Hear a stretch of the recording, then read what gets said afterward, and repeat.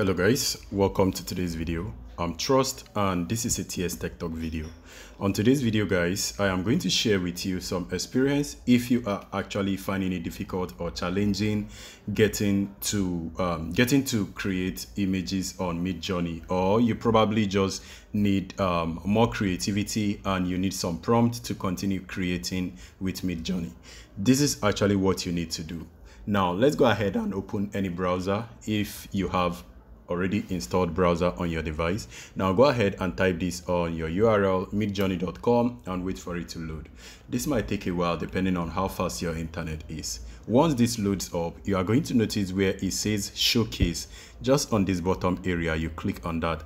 Now if you click on this, it's going to load up and bring you to the Midjourney community, and it's going to display all of the recent created jobs or all of the recent generated images on Midjourney, including their it's going to include their prompt. So when you hover on an image, you are going to see the prompt. You can easily highlight and then you copy this prompt and you can recreate your own image with it. The same for every other image. Now if you are not seeing the prompt, you can click on the image to actually have it display.